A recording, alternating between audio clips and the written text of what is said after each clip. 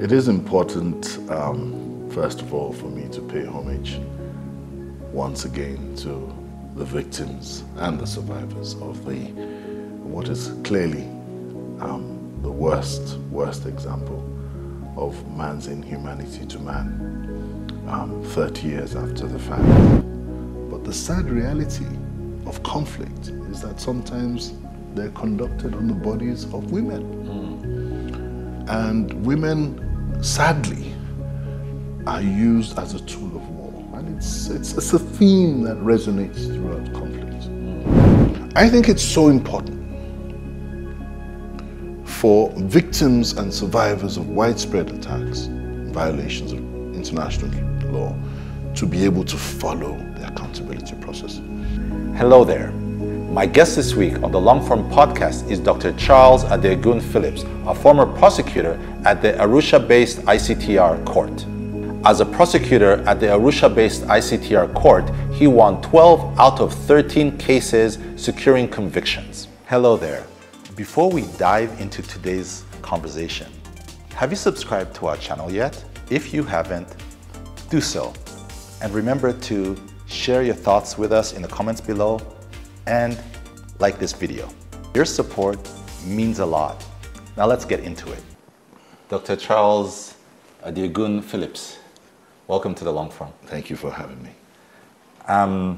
So you're here for Kwibuka 30. I am, yes. Why is it so important for you to be here physically? It is important, first of all, for me to pay homage once again to the victims and the survivors of what is clearly the worst example of man's inhumanity to man 30 years after the fact. I often have to pinch myself to realize that so much time has gone by from 26 years ago when I was first involved in this subject matter, having arrived in Kigali on the 5th of January 1998 from London to join the International Criminal Tribunal for Rwanda as a legal officer at first and later as a prosecutor and going on to be lead prosecutor. And in that process, I interacted with myriads and hundreds of victims and witnesses of the worst crime known to mankind. To have the opportunity to return to this country 14 years after I left the UN and stopped prosecuting genocide, and to be able to pay tribute once again to the many lives lost and to the survivors of that crime, of those crimes. Yes. So you joined the office of the prosecutor. Yes. At 32 years of age. I was just turning 32. Yes, I turned 32 3 months after I joined. Yes, you're quite young. I was very young. What drove you to seek that position? First of all, opportunity. The way the opportunity was crouched at the beginning was the opportunity of a UN job. I'd always dreamt of an international job. I'd always wanted to be a diplomat. I don't think I quite realized at the time that there was a difference between the international civil service and diplomacy, as it were. But just the initial thought of being involved in the UN and practicing law within the United Nations. But of course, very quickly after I arrived, it occurred to me that I was actually involved in something that was unique. Unique both in terms of the tragedy, unique both in terms of the occurrence, but unique in terms of the fact that there was no precedent to what we were doing. Because when I saw that you had joined at that age, I immediately asked myself, was it just another job for you? Or had there been like some kind of drive that you had to, prosecute genocide? Interestingly enough, I had no prior experience of prosecuting anything, be it genocide or theft or anything. On the contrary, my background was criminal defense. I was a practicing criminal defense lawyer in London. Yes. And contrary to prosecution. I was actually defending criminals.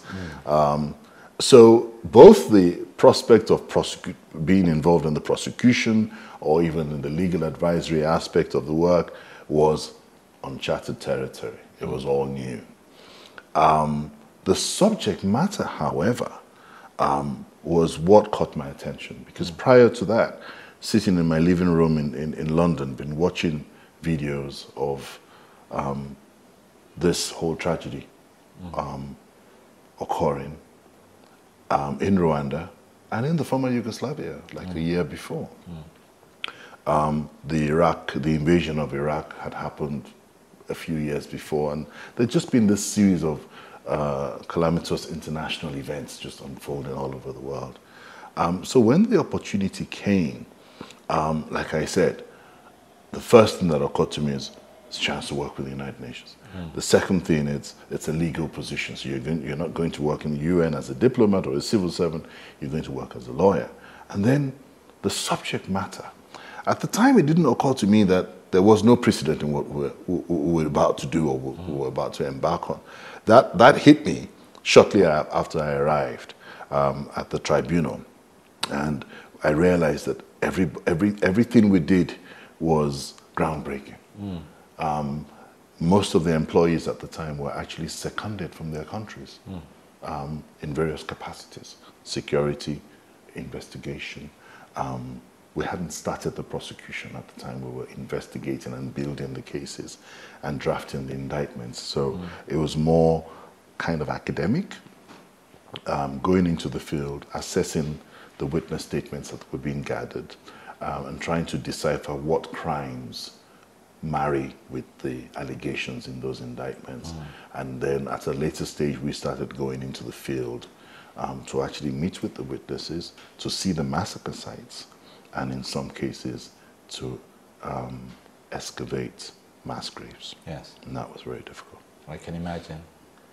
So you fly from London. Yes. Get to Arusha. On Sabena Airways, I'll never forget, from Brussels. Yes, so it was Brussels, Kigali, Arusha? Correct. No, it was London, Brussels, Kigali.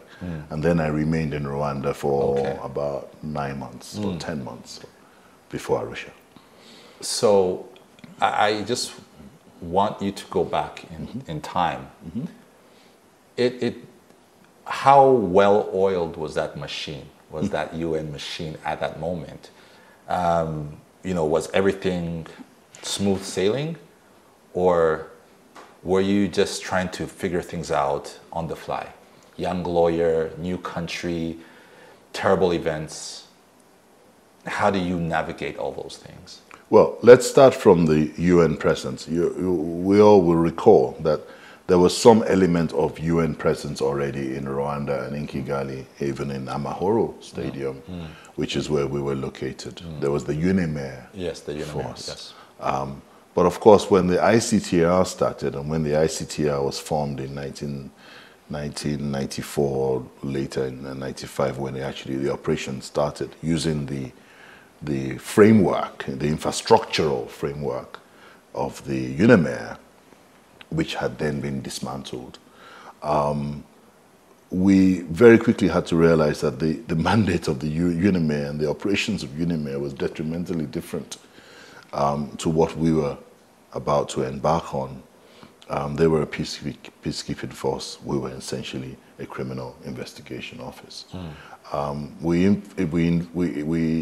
inherited the infrastructure of UNIMER, the telephone system, the office, the furniture, some of the cars, all beat up cars in terrible states, and some of the personnel, the communication personnel, the security personnel, and some of the administrative staff.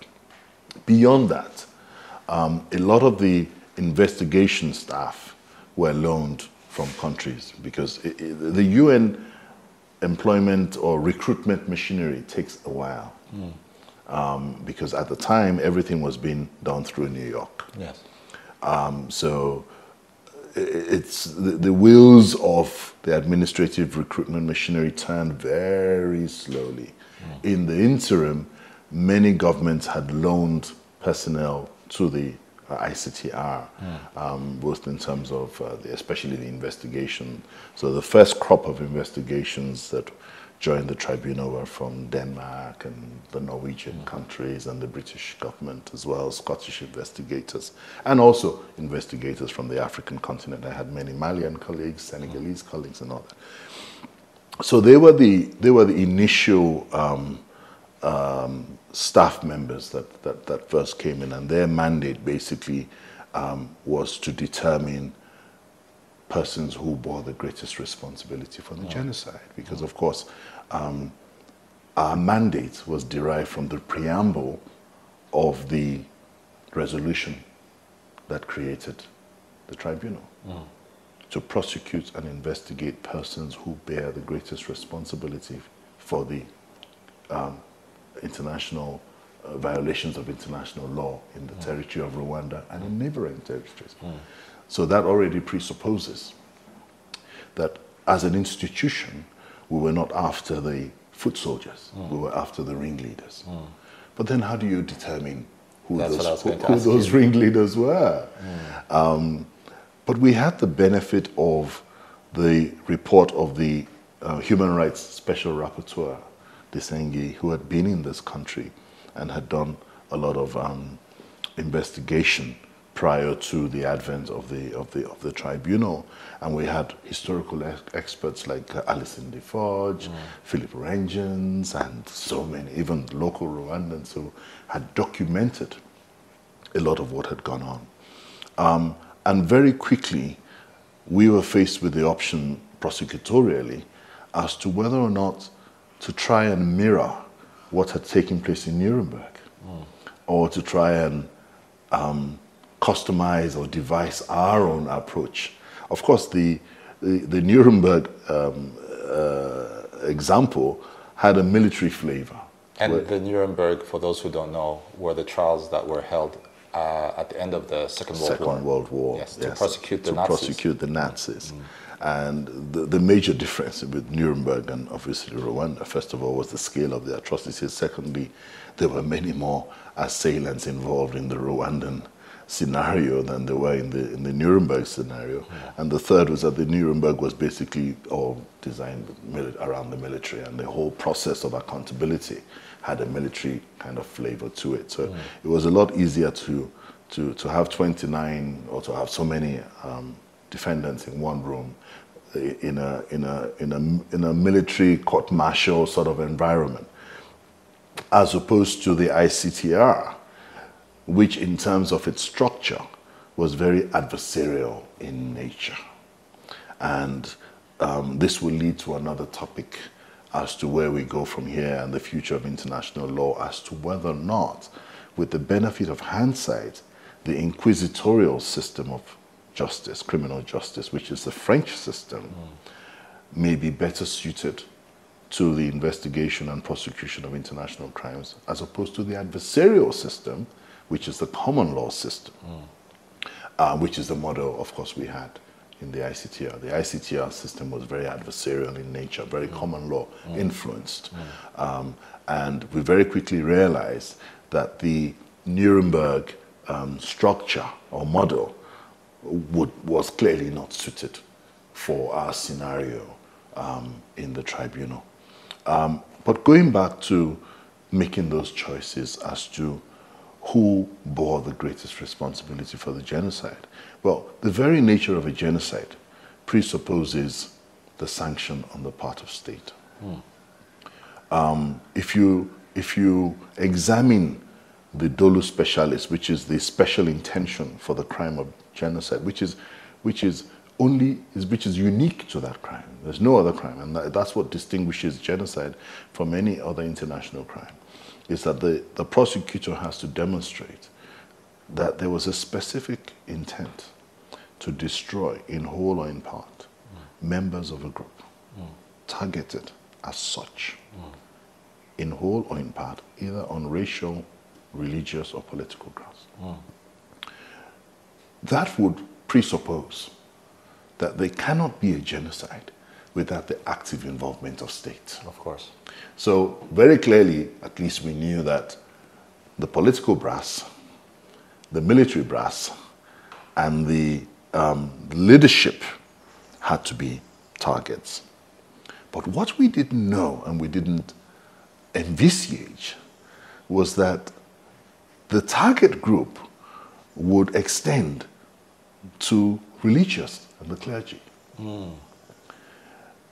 It very then quickly occurred to us as we went from massacre sites to massacre sites that there were many more Tutsis killed inside churches than anywhere else in Rwanda. Shockingly. And there was a consistent pattern of conduct, be it Presbyterian, be it Seventh-day Adventist, be it Anglican Church of England, be it Catholic. Yes.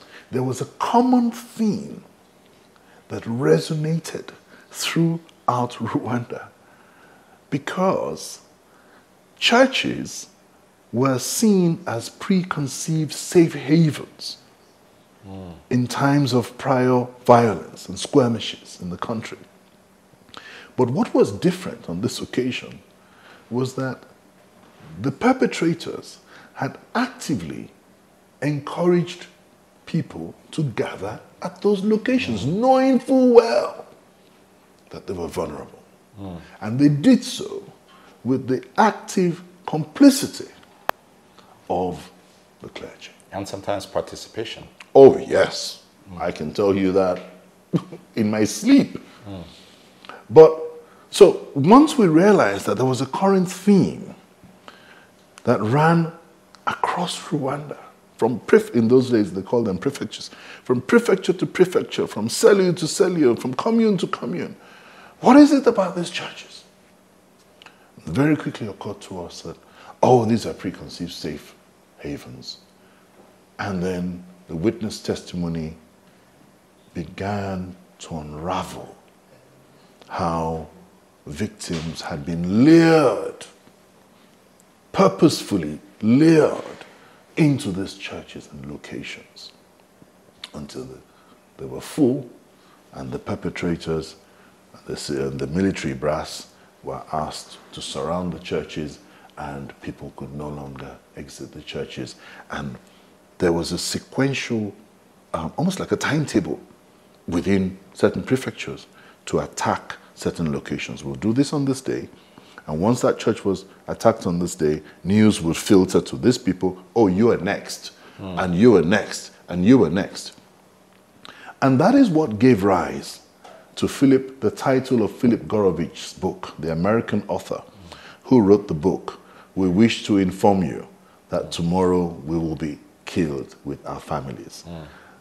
That title emanated from a letter which was written by the refugees and the victims in Mugunero to a man called Pastor Elisaphan Ntayombya, who was the head of the Seventh-day Adventist movement.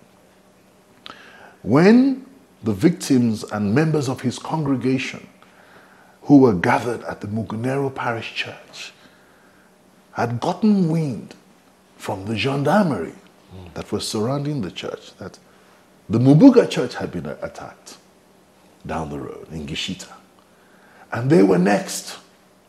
They then scribbled, the leadership of those refugees, then scribbled a note off to the pastor and handed it over to one of the gendarmes and said, can you please go and give this to our spiritual head and tell him, this is still trusting that he'll do something. He will do something. And they scribbled this note to him saying, please help us. They've just informed us that our date is going to come tomorrow. Lo and behold, much to their surprise, the response was very lukewarm. There is probably nothing that he did to protect them. He had then handed this letter over to this American journalist who was investigating the whole Mugunero attack in the US. And then Pastor Ntayombya was with his son in Laredo, Texas, just on the border of Mexico. He had fled from Rwanda. And many Rwandans in the US had heard of his presence in America and brought it to the attention of the American authorities that this is not a good man. He did this, and this. And this whole interest came to light as to what he'd been involved in. At the time, his son Gerard, Dr. Gerard, had already been arrested in Ivory Coast. And he was already in the custody of the tribunal. But the pastor was still at large in the US and had been able to retain, I don't know whether he retained it himself or it was retained for him by the Seventh-day Adventist movement, the most high-profile defense lawyer in America, a man called Ramsey Clark, yes, who used to be the Attorney General of the US under Lyndon Johnson. I guess it kind of is just further proof of just how some of these religious organizations, even at their very highest level, Correct.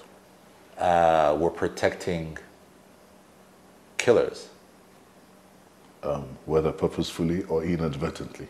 That was the practical result, Yeah. sadly. And this work that you and your team were doing, you know, like you said, gravesite to gravesite, mass grave to mass grave, church to church. It seemed like a lot of work. It must have been a lot of work. It was. How big was this team? First of all, the complexity of it was that we had the genocide, as you know, was nationwide. So, in terms of our work, the office had to be divided along geographical locations where the mass, the most sustained attacks took place. And also thematic groups. So for example, let me give you an example of a thematic group. So we had geographical groups like Kibuye, which is called Karongi now. Kibuye was significant in two regards. The first regard, some of the earliest attacks took place in Kibuye. Kibuye was a very strong Tutsi enclave, but it was also the location for some of the most sustained attacks. So whilst attacks had taken place in the first week in April, in most places in Rwanda, attacks were still taking place in Bisesero until June. Because Kibuye had a lot of hills. So a lot of the attacks that took place in the Kibuye town, a lot of the survivors had fled up onto the hills of Bisesero. And they were able to repel attacks for weeks and weeks and weeks because they had the benefit of the elevation. The higher ground. Higher ground to see when the attackers were approaching. And they would throw rockets at them and they would resist them. So it took a long time for the refugees in Bisesero to be conquered. And that went on for months. So it was very obvious from the initial investigation that Kibuye as a geographical location had to be dealt with as a geographical theme. Then we had areas like Chengugo as well. Then we had the intellectuals in Butari. So we had all these investigative teams divided around the strong points of casualties. But we also had other thematic groups that revolved around the leadership, obviously. The political leadership, the military leadership. And very quickly, we realized, like I said, the involvement of the clergy. But the decision was now, do we deal with the clergy as a thematic group, or do we deal with the clergy as based on the geographical location of where these attacks took place? And the decision was taken that it's actually better just to deal with the geographical location. So if we were looking into the Bugusera region, we'll look at the Intarama Church, the Yamata Church, and if we're looking at Kibuye, we're looking at Home Saint Jean, and if we're looking at Kigali, we're looking at Saint Famille in Kigali and in all those locations. So once we divided the teams and set up the teams, we then had to populate the teams with investigators. The investigators reported to us lawyers. So we had two scenarios. We could have lawyers embedded in the investigation team, but we also had a crop of lawyers who gave guidance when the investigators came back with witness statements. And the guidance was as follows. The investigators didn't have the experience of investigating international crimes. What does that mean? It means that they didn't necessarily know what to look for, the elements that we as prosecutors were required to prove. So if you're taking a witness statement of an atrocity, and somebody is complaining about or is giving evidence or giving information about something, there were key questions that you needed to ask in terms of identity, in terms of location. So how far were you from him? How did you know he was the prefect? Had you seen him before?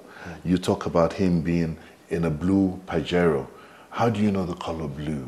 How do you know it was a Pajero? You know, how many times had you seen him before? But more importantly, there were questions that were unique to the kind of work we were doing. We needed to identify the victim as belonging to the Tutsi ethnic group. So it's important for you to say, how did you know that Immaculée was Tutsi? Oh, I've known Immaculée for, you know, we lived in the same neighborhood. She was Tutsi, blah, blah, blah. Because you see, we needed for the witness statement to indicate that those being sought were being sought because of their ethnicity. So you just don't go into the field and take me and obtain a witness statement that does not actually indicate that the person being sought has been identified or was capable of being identified as belonging to a particular ethnic group. There was a case, for example, with the Mika Muimana investigation and trial, where Mika was alleged to have raped somebody. He didn't realize that. Well, he raped her thinking she was Tutsi. And then after he finished, he realized, oh, he made a mistake. And somebody said, oh, actually, she's Hutu. And so he went and apologized to her. You know what? I'm so sorry. I didn't realize you were Hutu. That indicates to you the need for our investigators to be able to obtain those statements in a particular way that will be useful to us as prosecutors to be able to build our case.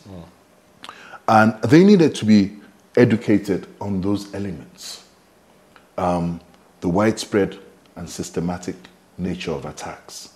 Your witness statement had to be able to indicate that these were not sporadic attacks. These were plans. These were widespread. It was taking place in Kajongi Hill. It was also taking place in Muira Hill. It was also taking place in Bisesero. There were meetings and people were planning. And because there was no precedent for what we did, in the early days, our job was to look through those witness statements to make sure that the various elements of the crimes that we wanted to charge the accused persons with were contained therein. So that was the initial assignment of mapping out the scope and the area of the investigation to decide which international crimes had been violated and we wanted to investigate. Of course, everybody, genocide, well, we all know genocide, murder, extermination, they all have different elements. And then there was the challenge of whether or not we were going to be able to investigate gender-specific crimes. And why is this important? Well, right? But the sad reality of conflict is that sometimes they're conducted on the bodies of women. And women, sadly, are used as a tool of war. And it's a theme that resonates throughout conflict internationally. And we couldn't turn our eye to that because there was evidence of sexual violence and rape against Tutsi women. And the motive was clear. If the Tutsi were being targeted for complete destruction and elimination as an ethnic group, the average Hutu man was encouraged that, look, this is your last opportunity to sample what it would be like to be with a Tutsi woman. You know why? Because we're going to kill all of them. And those of you who've never had the opportunity to date a Tutsi girl or a Tutsi woman or to even marry one, this is your chance. Because if you don't have it now, you would never find a Tutsi on the surface of this planet. So go out and sample what Tutsi women are like. That was the motive. Who was saying that? Oof, propaganda. It was widespread propaganda. And it was what was repeated by witness after witness. It was often said the attackers, the leadership, were encouraging the low-ranking attackers, basically saying, look, Tutsi women were revered in society. Right? For you to have the opportunity to be with a Tutsi man or woman, you have to be established. So you low-ranking attackers who would never have had the opportunity, never in your life could dream of being with a Tutsi woman, this is your opportunity to see what they're like before we kill all of them. And that was what was at the back of the average attacker's mind when they were being actively encouraged by the leadership, not only to kill, but before you kill them, you need to sample them. And that's what they told you? Absolutely. That's what our witnesses told us. Not only did they tell us that, it was evident from some of the corpses that we found that that was what was being done. What logical sense would it make for Tutsi women or a Tutsi woman to be serially raped? And after she's been serially raped by 10 soldiers, they then stick spears in her private part. What logical sense would it make for a Tutsi woman who is obviously pregnant to be killed and her stomach be sliced open so that they can see what the fetus of a Tutsi looks like? The whole idea was to eliminate the race. Complete elimination. And when we talk about genocidal intent has to be inferred from conduct. It's inferred from propaganda. It's inferred from hate speech. It's inferred from labeling people who belong to a certain race as cockroaches and insects and all sorts of things. It's inferred from conduct. Specific targeting of people, women, based on gender. It's inferred from steps taken to prevent the reproduction of members of that group. When you start attacking neonatal clinics, when you start disemboweling women who are pregnant, what are you doing? You're basically saying, we need to stop them from reproducing. And this is, you're going through all of this. Yes. I asked you a question. How big was the team? There were different teams. So are you talking about hundreds of people? Thousands? No, not initially, because you see, the work was done in stages. And I remember when I was recruited, we had a humongous, the tribunal had then been going on for maybe about 2 years or 18 months. And we had a staffing crisis because it was just very difficult to attract people to come and work in Rwanda. So we had teams made up of staff that had been loaned to us by various countries. But that was fixed in time. It wasn't open-ended. You can only loan staff to the UN for a year or two. A lot of those countries were not willing for those staff to just be loaned. So at some stage, the UN had to start recruiting their own staff. Now, it happened in two ways. Some of the staff who had been loaned will then resign from their countries and then join the UN so that there was continuity. Because, of course, we didn't want to lose the institutional knowledge that we had gained from a lot of these volunteers, or not volunteers, they were paid, but they were loaned to us. So a lot of the initial staff were loaned, they then resigned, joined the UN as the members. And the teams would grow. So initially, maybe from initial 100, 100 staff, to 200 to 300. I think by the time I got in, we were probably about 300 staff in Kigali. 300 staff Yes. to investigate. versus a genocide of over 1 million people. Yes, and involving at least 200,000 perpetrators. Yes, must have been quite a. You said earlier that when you were deciding to kind of figure out how you shall break down, Yes. how you investigate, Yes. and how you break down. So there were politicians, the politics. Yes. There was geographical location. Yes.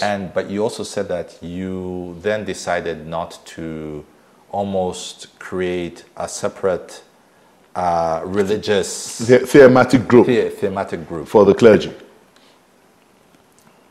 Was it because you were afraid of the Catholic Church? No, we were not afraid of the Catholic Church. At the time, we didn't even know that the Catholic Church was that implicated in the genocide. That was not the rationale. The rationale was really that the churches were located in various geographical locations spread around the country. That's the first point. The second point was that the churches were already preconceived locations of safety in previous conflicts that people would run to. So again, there was nothing terribly unique about that. And again, it was happening all over the country. Now, the third thing was that there was a reoccurring theme in all the regions in Rwanda about the influence and the encouragement of religious leaders to encourage their parishioners and members of their congregation to seek refuge at those locations. Again, another recurring theme throughout the country. The same modus operandi. Come with your family. Come with your personal effects. You would have food. There's food here. There's water here. We'll look after you. Blah, blah, blah. That thing, as we continued the investigation, was reoccurring over and over again throughout the country. It was not unique to any religious group, Catholic or otherwise. It was happening all over the country. And it was happening in different locations. So in order to tell the story based on the way the attacks took place, it was more efficient to deal with it based on geographical location, saying we're looking at Mubuga Church, we're looking at Home Saint Jean, all this in Kibuye. Before the survivors, whoever survived at those locations or who never went there, then fled onto the hills of Bisesero. As it happened in Mubuga, it was happening at Ntarama Church. As it happened at Ntarama Church, it was happening at Yamata Church in Bugesera. As it happened at those locations, it was happening in churches in Butare. It was also happening at Sanfami in Kigali. So it wasn't an orchestrated plan based on the Catholic Church or the Presbyterian Church or the Seventh-day Adventists.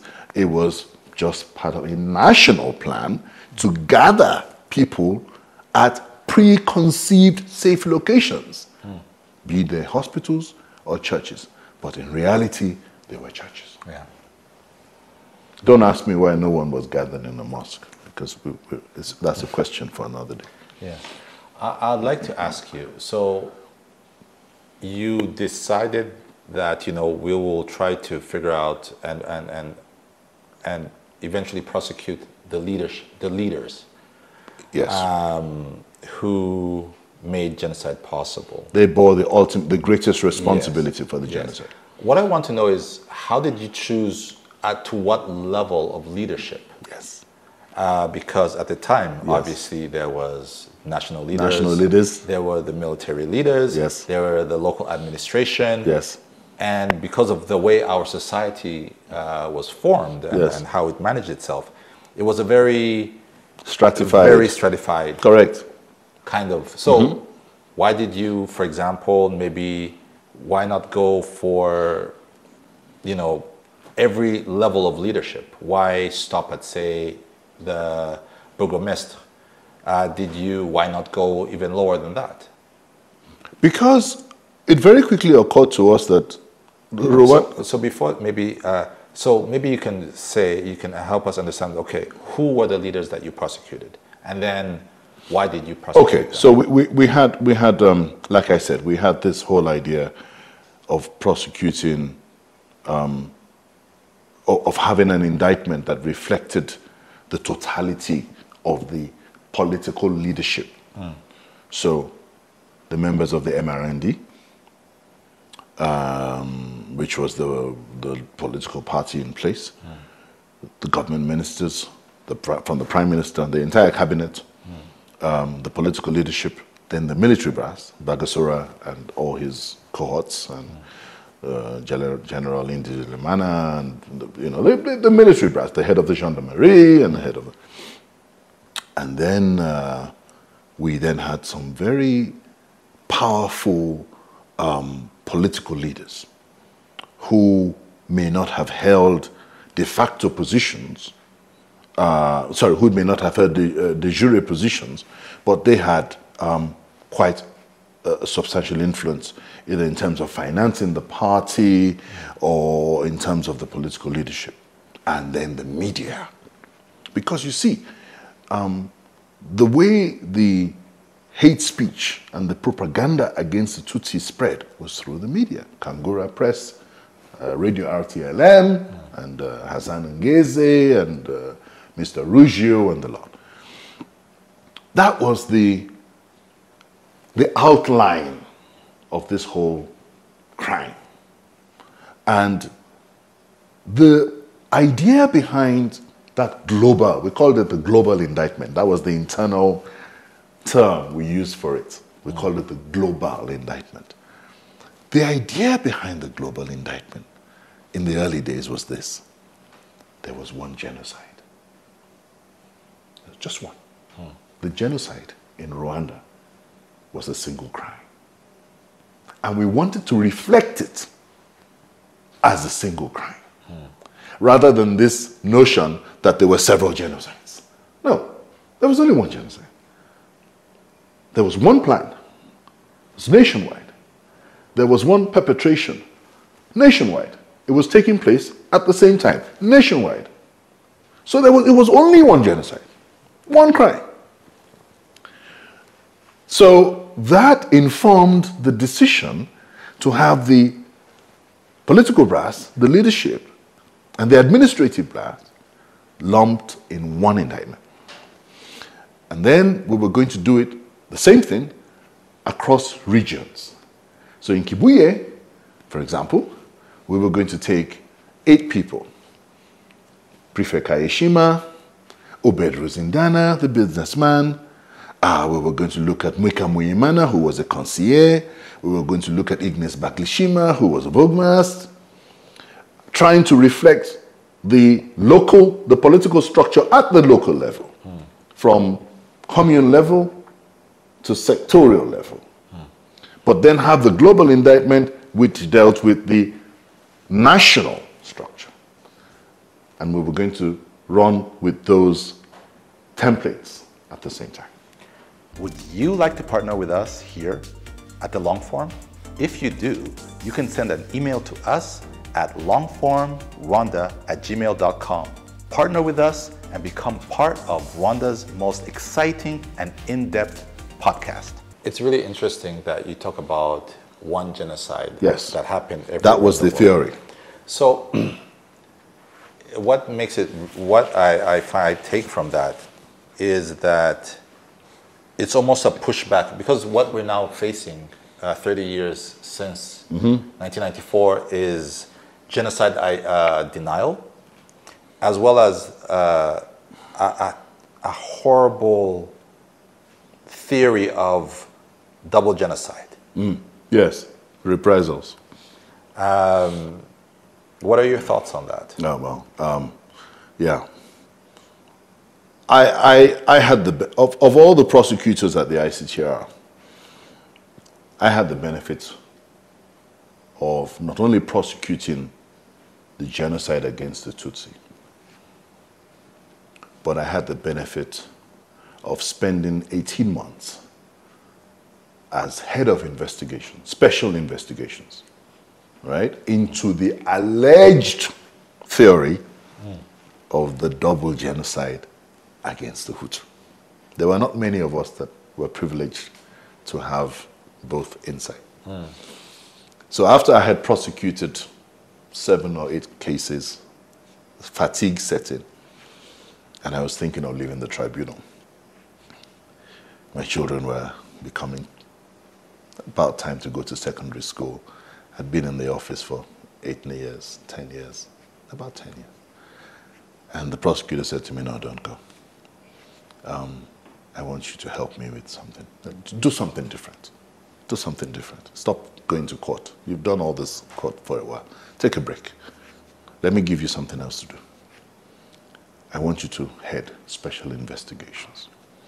Now, the special investigation unit was a covert investigation unit. There were very few people who had insight to what happened there because, of course, for obvious reasons, it was the unit that was looking at what the other side allegedly did. So, to cut a long story short, I had 18 months of doing that. And that gave me an insight into this theory, what's involved in this theory of a double genocide. Did the Tutsis, having controlled Rwanda in June, really go after the Hutus and chase them into the refugee camps? The answer is no. Having said that, there was clear evidence that there were some reprisal attacks. There's no evidence from where I was sitting that those reprisal attacks were coordinated or state-sponsored, right? You cannot avoid soldiers in a battalion who've come back from the war front and found members of their family slain and then just losing it and just going after it. Even with the best efforts, you can't prevent. Did I find any structured, concerted effort on the part of the Rwandan state post-June or July 1994 to target Hutus in the refugee camps or in various parts of Rwanda? No. And how about the idea? Because this is some of the discussions that absolutely frustrate me. Right. Is, you know, on one side there was the Interahamwe with the Ex-ICTR yes. and the state. The state, yes. And correct. The state apparatus seeking to destroy the Tutsis in whole and in part. And then the other side, there were the rebels. Yes. And the idea that there could be a genocide. You've brought up the point of, did this happen after? It happened after. You know, did this happen? Could this have possibly happened during? After liberation? Correct. After July? Correct. You say that would have not been possible. Or you say there was no evidence of that? No, there's no evidence of a coordinated. Yes. I mean, there were attacks. I mean, yes. People were killed and yes. in refugee camps. But then could there have been, could the RPA, the RPF at the time, as a rebel movement, been guilty, have been found guilty? Would they have had the means to commit genocide? No, they couldn't. You see, it wasn't humanly possible, and I'll tell you why. They were too busy trying to contain contain is perhaps not the word I'm trying to use. They're too busy trying to gain ground to be able to secure, you know? So they are approaching and they're trying to secure the country and take over the country and protect or secure the country as best they could. And everything else that was going on in Kigali. It wasn't humanly possible for them to have the spread to be chasing refugees and doing what they are alleged to have done. Not on a concerted national planning level, as we saw with the genocide. You see, widespread and systematic attacks in international criminal law require coordination. It requires coordination not only on a local level, but on a central level. And when people talk about a double genocide, if you know the amount of planning that went into the genocide against the Tutsi, the purchase of machetes, how machetes were imported, how refugees were gathered at preconceived safe locations, how political leaders were earmarked for targeted and eliminated right here in Kigali and in other parts of the country. There was no such evidence against the RPF. I'm not saying there were no killings, right? But there was no such evidence of a plan against the Tutsi. Guys were too busy trying to hold on to territory and run a country that they just liberated. Yeah. That, of course, does not forestall renegade soldiers. All right? There's no one who will sit here and say there were no groups of renegade soldiers who just took the law into their own hands and went into some village and yeah, of course. And efforts, obviously, were made by the military to make such people account for their crimes within their own military system. But and you know that to be true? As in which part of it? Well, you said that the efforts were made by the military. Yeah, there were some cases of court martials taking place. Yes, I mean, as part of my work, I was privy to some of that. Okay. I was privy to some of that. I was privy to some of the investigations that we did, that we also shared with the government, and I was privy to some prosecution that took place. Yes. Yes. So you're talking about your experience as an investigator and a prosecutor. But then in 2001, you were then named lead prosecutor in the trial of the masterminds of the genocide in Bisesero, Kibuye, and Bugesera. Yes, I had. It's a little bit more complicated. So I had joined the tribunal in 1998, sorry, and spent a year as a legal advisor, advising on the drafting of indictments and supervising witness statements. At the time, we had only 3 accused persons in custody, or maybe 4. We had Kayishima, we had Obed Ruzindana, we had Ruth Ganda, and we had Gerard Ntakiturumana. Akiyesu came in at some later stage. And we had Akiyesu, yes. So 5 or 6. When I came in, I was dealing with Kibuye. There were 2 defendants in Kibuye already on trial. They were all joint in one indictment, but Kayishima and Ruzindana were severed.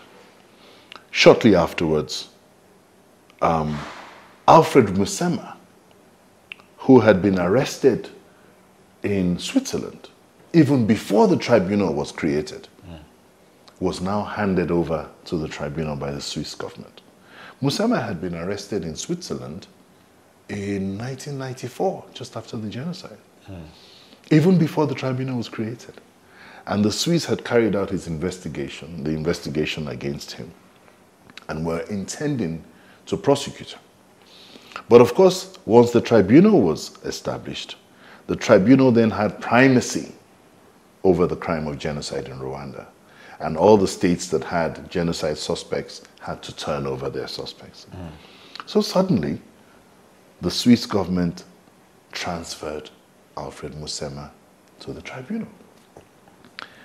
We were so short of staff that there were no prosecutors to prosecute Musema. I had just come in from London. I didn't have much prosecutorial experience, but I was a defense lawyer.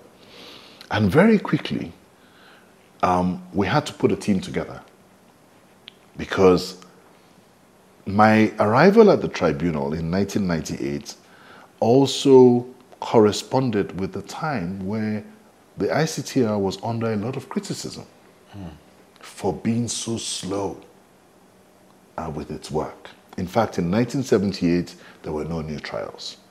1978, right? No, sorry, I keep saying 1978, 1998. So the first trial started in 1997. And in 1998, there were no new trials. I came in January 98. So there was pressure on the prosecutor to put forward a new trial. Alfred Musema was transferred in 1998, and we committed ourselves to start his trial at the beginning of 1999. And that was how I was transferred from Kigali to Rwanda. To Arusha. To Arusha to start the Alfred Musema trial. I was joined by Holo Makwaya, who had just been prosecuting Obed Rosindana and Kaishima, and a Ugandan senior trial attorney called Jane Adong from Uganda, who had never done criminal law in her life. She was an environmental lawyer, and she was leading the team. But because she was new on the job and didn't have much experience of criminal law, it fell to Holo and I to really hold the fort. And that's how come I ended up in 1998 or 1999, early 99, as a trial attorney on the Musema case. So I did Musema, the fastest ever trial in ICTR, 6 months. After Musema, I did Baglishima. And after Baglishima, then there was a reshuffle within the leadership of the Office of the Prosecutor. Madam Adong was asked to leave the tribunal.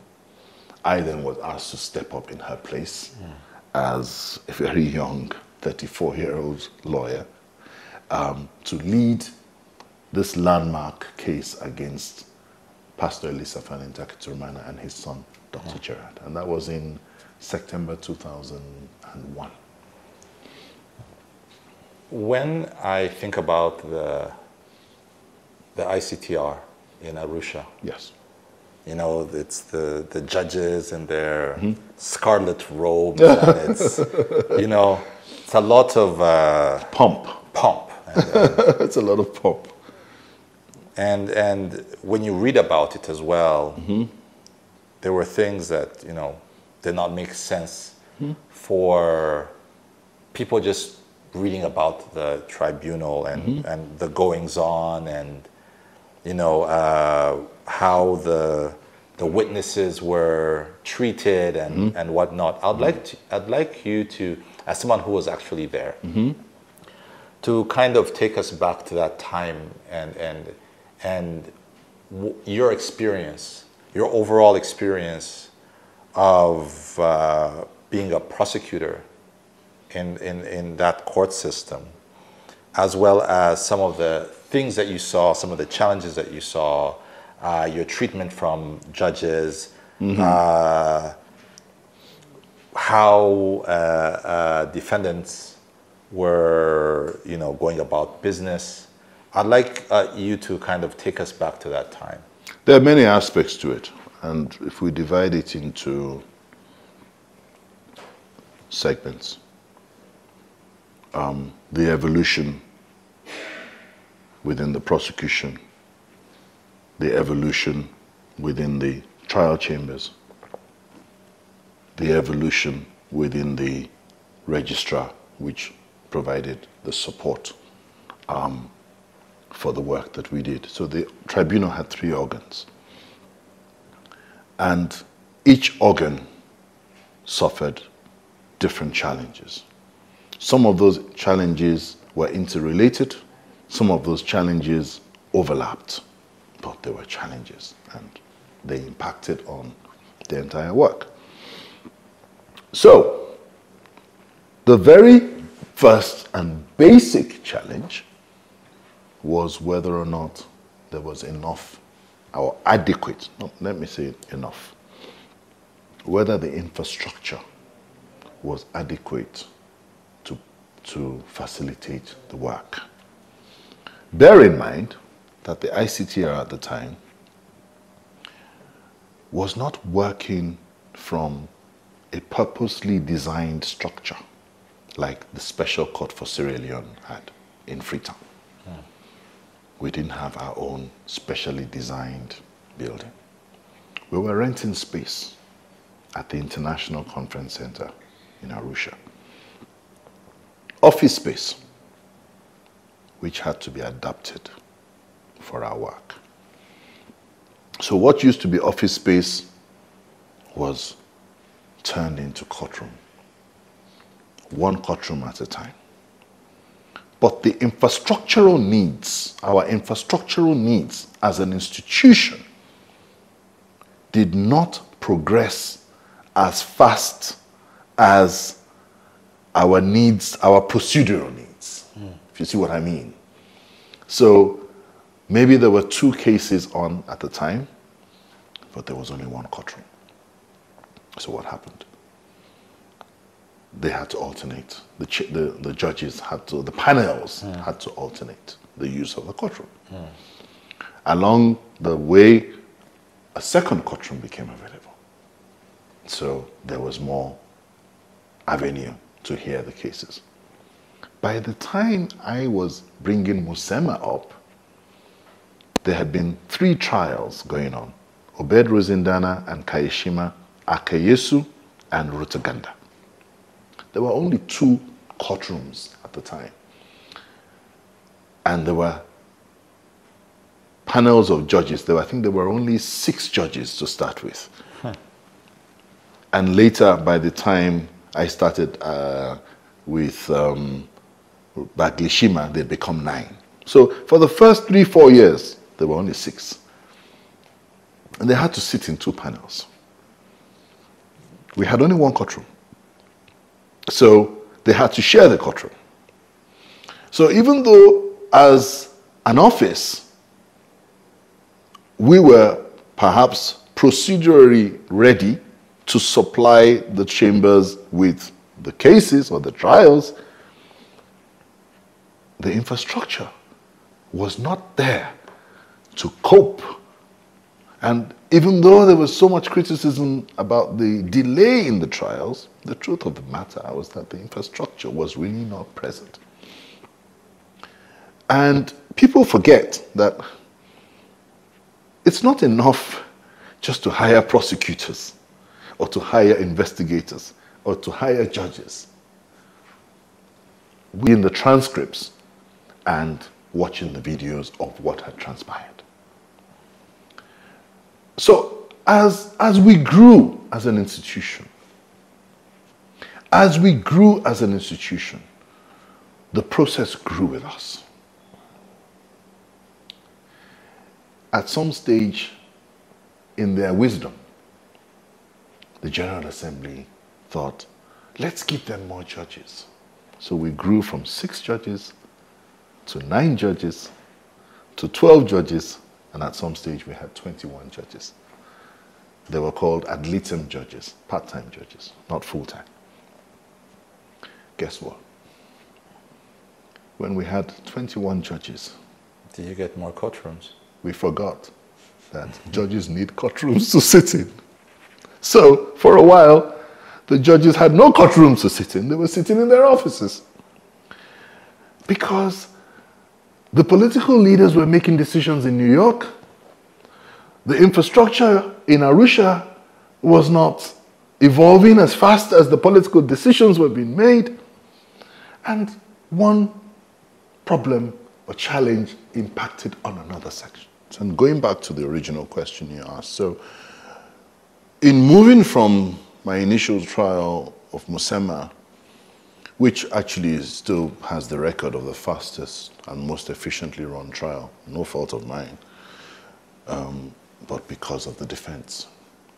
Musema's defense team were extremely professional, but they were experienced. There was a man called Stephen K. QC, or at the time QC, it's now called KC. There's a British lawyer who teamed up with Professor Mikhail Waldimirov, and together they represented Alfred Musema. But what was unique about them was that that same team had conducted the very first trial at the ICTY a year before, or 2 years before. That's the International Criminal Tribunal for the former Yugoslavia. So they had done the Tadic case at the ICTY, which was the very first war crimes case at the ICTY. So they had some experience of international criminal justice. By the time they arrived in Arusha and Musema was transferred from Switzerland, they hit the ground running. Because of the length of time it had taken to prosecute Rutaganda, Akayesu, and Kayishima, because everything was an issue for the defense, for the prosecution. We had to prove everything, even the occurrence of a genocide, the existence of a genocide. Tutsis were targeted, everything was an issue. In the OTP, we then... That's the Office of the Prosecutor. We then developed something we called a request to admit facts. It's a document where we break down the indictment and we have little boxes and we send it to the defense and say, there was genocide in Rwanda. Do you admit it? Do you deny it? Or are you neutral? Charles Adeogun is from Nigeria. Do you admit it? Do you deny it? Or are you neutral? So we had this huge document, which we would often send off to defense counsel. The whole point was to try and narrow the issues in contention so that we as prosecutors will be able to broaden or narrow the scope of our case. We know what we have to prove. What is Sanny challenging? Is Sanny challenging the fact that Charles is a boy? If that is not in contention, then I don't have to prove that I'm a boy, right? So we move on to other things. So that was the whole idea. Let's narrow the issues. Most defense counsel at the time would send that form back with deny, deny, deny, deny. They just denied everything. So everything was still an issue until the Alfred Musema defense team. I sent the request to admit facts out. I got it back maybe a month later. Admitted, admitted. The Musema team admitted all the basic facts and narrowed the issue down to whether or not Alfred Musema was involved in the attacks. Finish. They were not interested in denying whether genocide occurred. They were not interested in denying whether the attacks were widespread and systematic. They were not interested in denying what was obvious. Yes. They just narrowed it down to, was Musema there as charged in the indictment? Did he do the things you say he did? No, we deny. So very quickly, we were able to narrow the issues down. And we didn't need to be calling experts to prove the existence of a genocide. We didn't need to bring experts to show that the killings were happening all over Rwanda. We just focused on the issues concerning Musema's culpability as an accused person. What the practical effect of that was that we were able to narrow down that trial and just go through it from start to finish in 6 months. Then came the Baglishima trial. And Baglishima, as you know, was the very first acquittal at the ICTR, which didn't go down well with the Rwandan government. There were reasons for that. I was an intricate part of that team. The problem we had with Baglishima was that the investigators were not well versed in the Rwandan geographical makeup. Can you remind us who he was? Ignace Baglishima was the bookmaster of Mabanza commune in Kibuye prefecture. Okay. And he had been charged with genocide.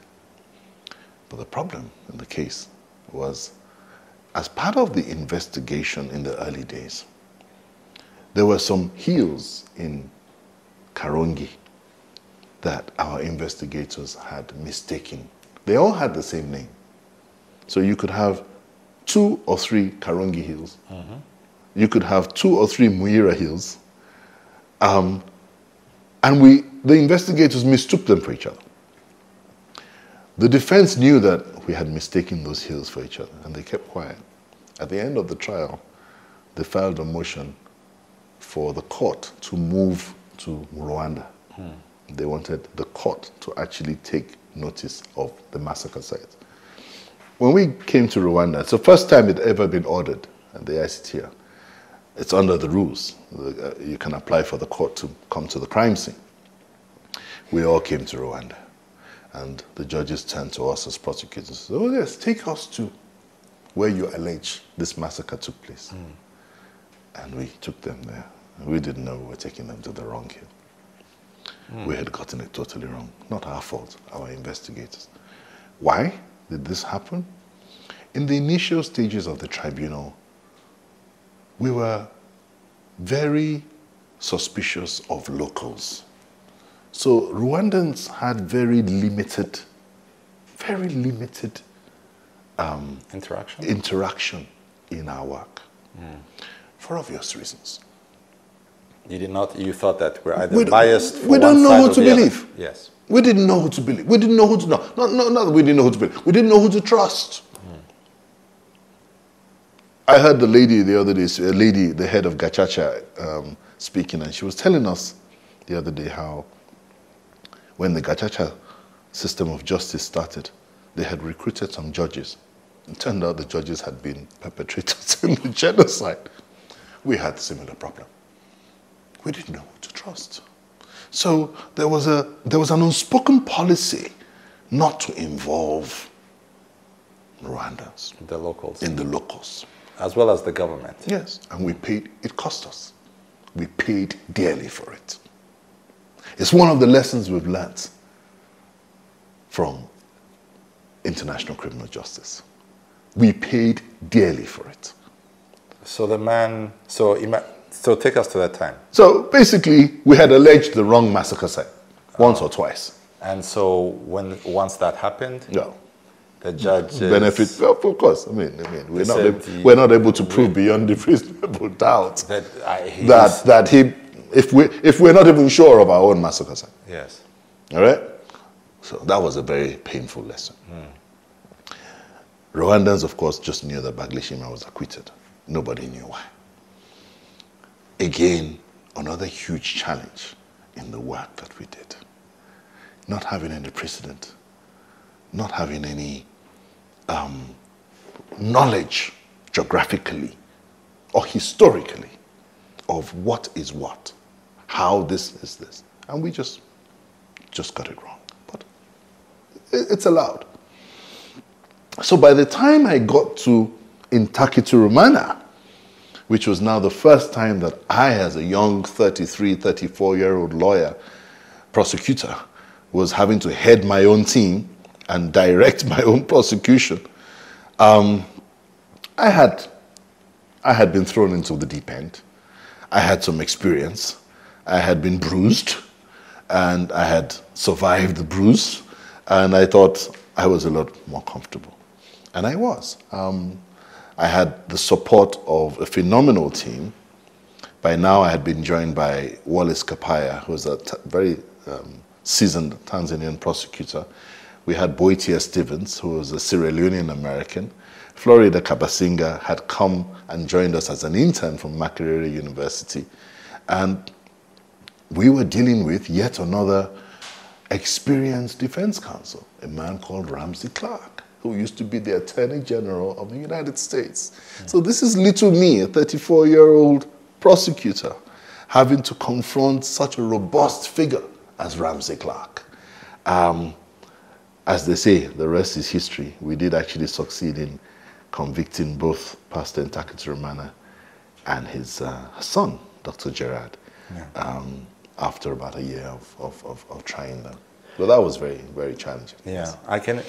So right now, if you're to ask, not young Rwandans, because most of them were not present, but some of the older generation will tell you, ICTR was a waste of money.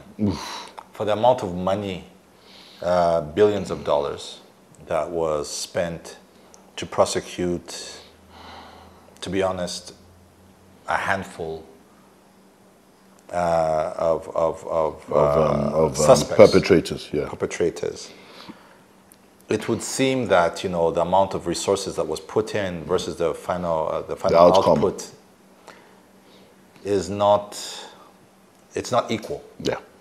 Do you actually believe that fundamentally the Arusha-based court lived up to its own stated purposes?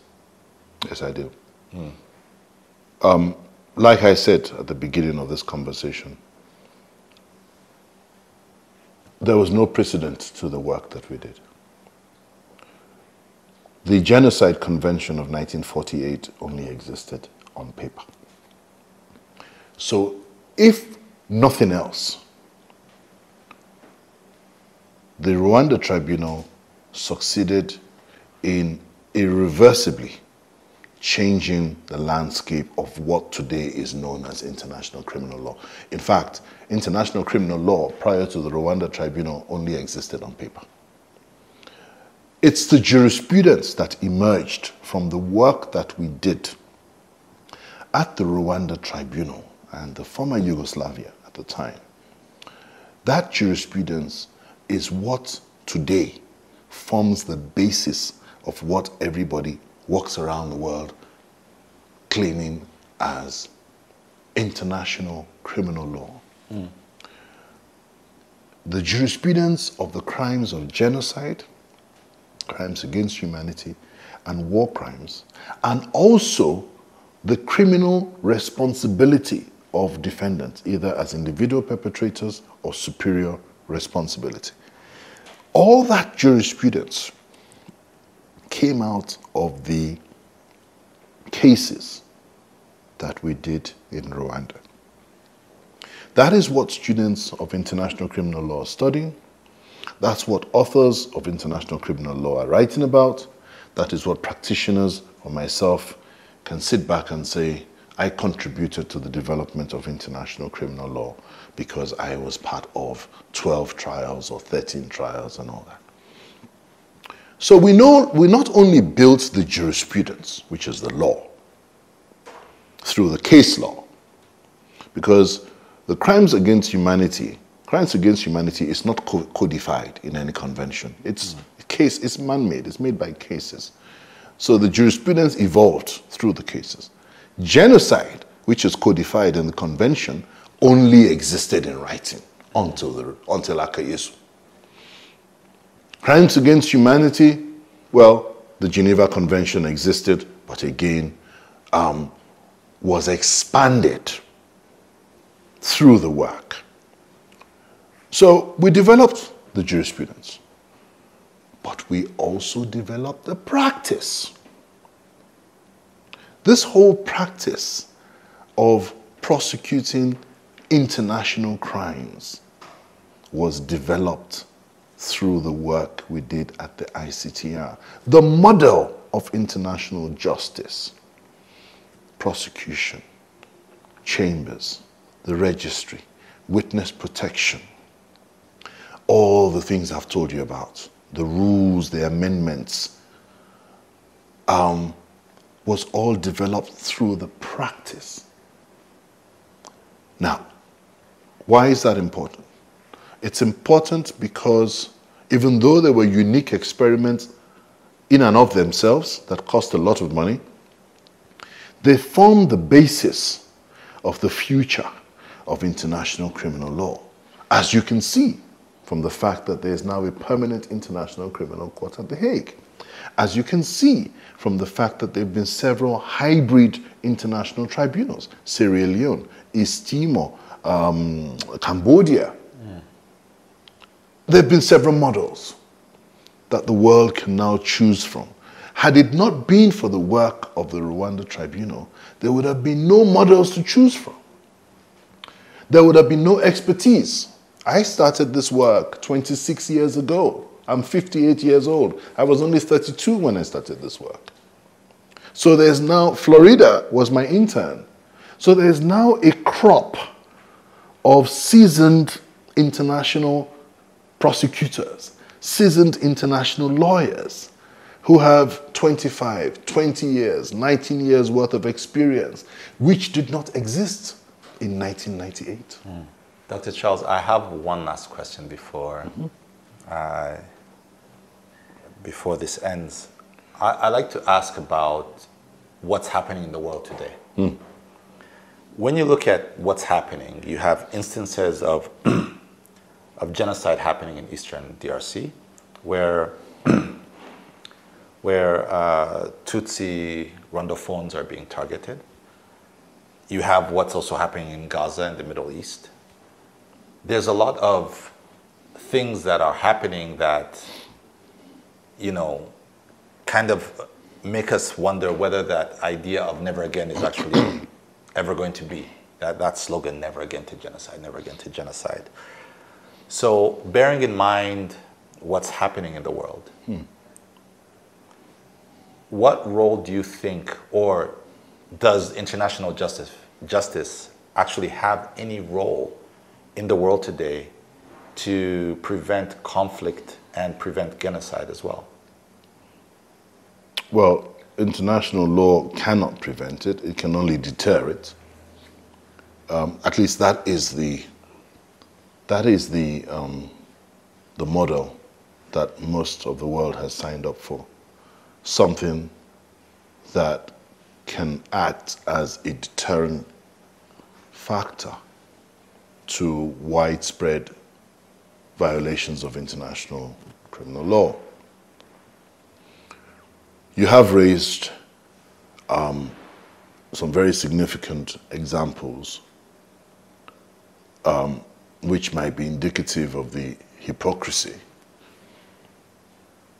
of the real world as regards the response of the international community to certain violations. And examples are abound. Some of the things you've alluded to is one of the difficulties that African countries have with the International Criminal Court, and the perception of the ICC and international criminal justice as a whole as being targeted at a certain part of the world. Whether or not those criticisms are justified is the subject of another interview. Having said that, with the benefit of hindsight, having been at the very forefront of the creation of accountability institutions to address widespread international violations, I am of the view that there are lessons learned, and that perhaps the most appropriate or most efficient model of international justice has to be contained in what I would describe as a hybrid model of international justice. Hybrid in the sense that the victim state, the state in which the situation occurred, has greater control over the establishment and the design of the accountability mechanism. And I say this because I personally believe that not only does justice have to be done, but justice has to be seen to be done.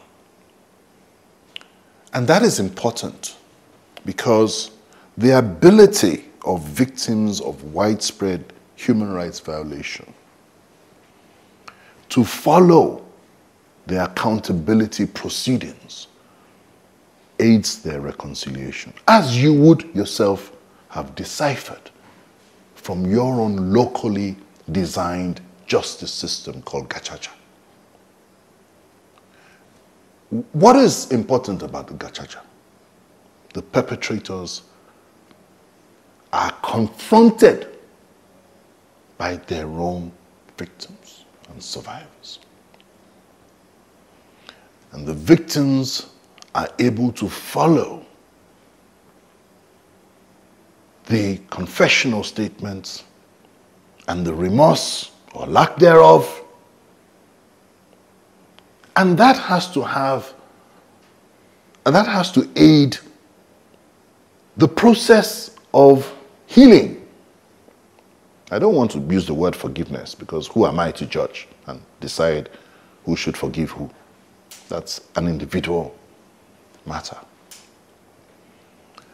But in terms of reconciling a community and healing, I think it's so important for victims and survivors of widespread attacks, violations of international law, to be able to follow the accountability process. And that's one major regret that I have about the work I did in Rwanda. The inability of the many witnesses who supported my work to follow the outcome, the progress, was for me really a major drawback. And because of that, I am in favor of accountability systems and mechanisms that carry the state where the crimes took place along. We've seen that in Sierra Leone. We've seen that in Cambodia and some other. Why is this important? On a practical level, it's important to involve the locals right from the beginning. On a practical level, it's important to build local capacity.